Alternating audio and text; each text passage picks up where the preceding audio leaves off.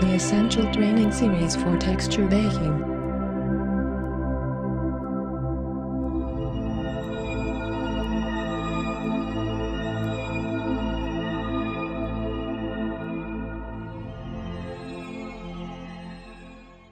With this sample, we are going to take a look at the advanced baking tools and difference between smart baking and object baking.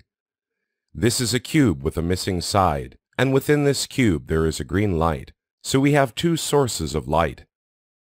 OutHDRI map and the green point light in the middle. If we rendered this cube, you will notice that the exterior of it has the normal texture color, while inside it has a green tint due to the green point light inside of it. The sides of this cube are planes that lack thickness, therefore, baking this cube would yield an only side for each plane to be baked as texture. Let's go ahead and click on Bake Objects. Now that the baking is complete, we reduce the power of the point light so we would get a clearer view of the baked texture. As you can see, the green tint is gone. This happened because the face normals are directed towards the exterior, pointing outside. But what if we need to bake the interior of the cube? Let's clean the cube and increase the light's power.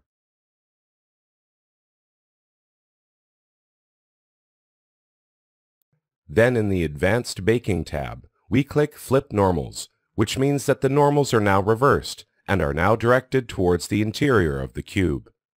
Your render results won't change because the Composer's render engine is able to produce information on both sides of a plane, while a texture file cannot. Let's bake it again with the normals flipped this time. We take down the light's power to get a better visual on the baking. And as you can see, the texture has a green tint to it resulted from the green point light because it baked the interior of the cube this time.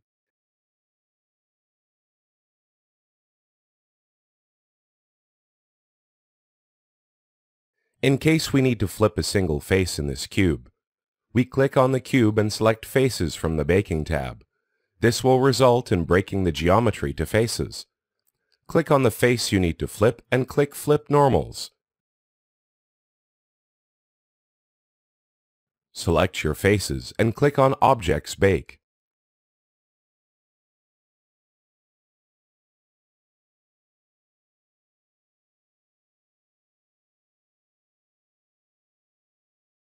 As you can see, only the flipped face was baked with a green tint. This in general is a very rare scenario, where architects might have a plane as a wall separating two lit rooms, and the smart bake might choose one of the sides over the desired one by the user. And as we have established earlier, Objects Bake takes into consideration the face normals, while smart baking and through SimLab algorithms can detect which face to bake and eliminate the black faces that you get in other baking software due to flipped normals.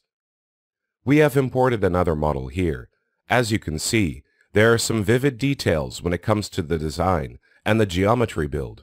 A curvy structure and wrapping surfaces are apparent. If we click on Info in the Advanced Baking panel, a window will appear with the geometry's details. This model made of a single object with a poly count of around 67,000. Let's go ahead and bake it using Smart Bake with the default settings.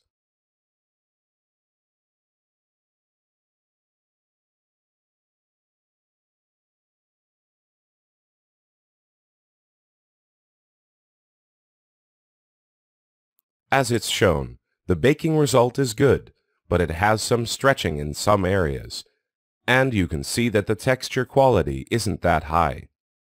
It is due to assigning a single map of 1024 pixels resolution to a large object.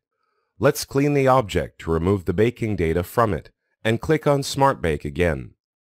This time, we will set the geometry processing to top quality instead of fast, and also toggle Optimize Baking Time on.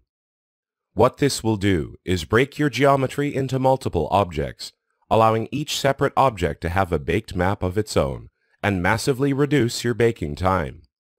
In this example, setting the polygons per object limit to 10,000 will yield to breaking our single 67,000 polygons objects to 7 objects. each with a maximum poly count of 10,000.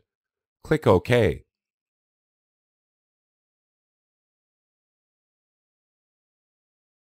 Notice the difference in quality and how we were able to fix any stretching or blurriness in the baked texture.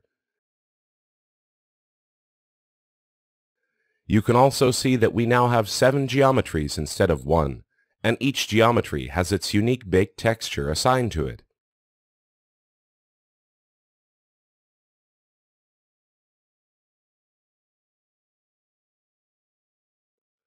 The last topic that we are going to cover is sharing your baked scene. It is very identical to sharing an unbaked model in Composer. First, let's click on Show Baked Scene to show our baked scene.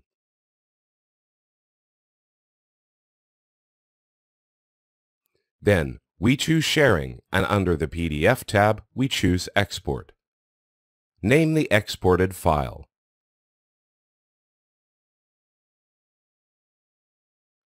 Select the scene states you want to export with the PDF file and click OK.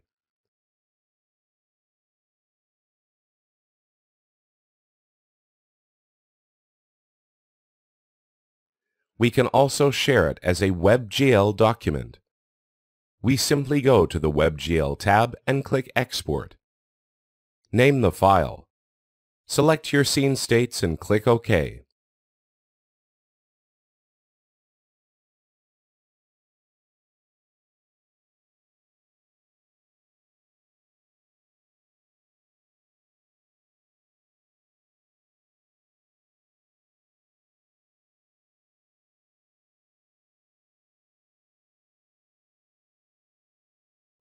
The same procedure goes for exporting the scene to Android and iPad.